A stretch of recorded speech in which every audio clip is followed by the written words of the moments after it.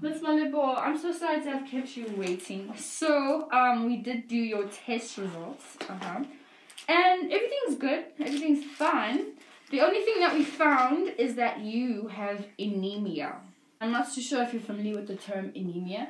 What that basically means is that your iron levels are very low. Yeah, so I'm just going to recommend for you to be eating more foods with iron, okay? I'm going to write you a prescription so you can go get supplements for iron. But, just at home, just eat more foods with iron. You know what I'm saying? Just Google and you'll just get a whole bunch of things, foods with, like, iron, I won't hold you to it. So I'm just going to write you a prescription for iron supplements and then the foods with iron that you're going to eat at home too, okay? So, yes, for Miss Malipo. How old are you? Oh, sorry, let me turn this off. But I'm 18, turning 19 this year. Oh, wow.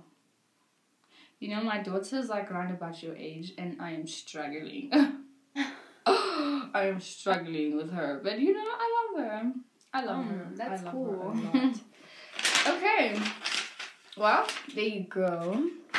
Thank you. Yeah, and that should be it.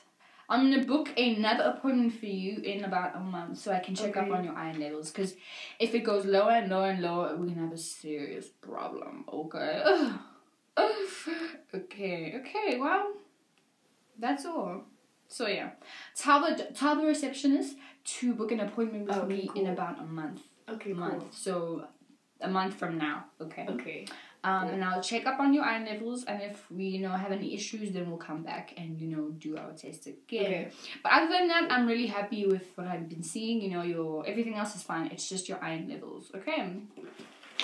And that's all, ma'am. Okay, cool. Thank you so much. Well, I have to go and do my job. So see you in a month. Okay.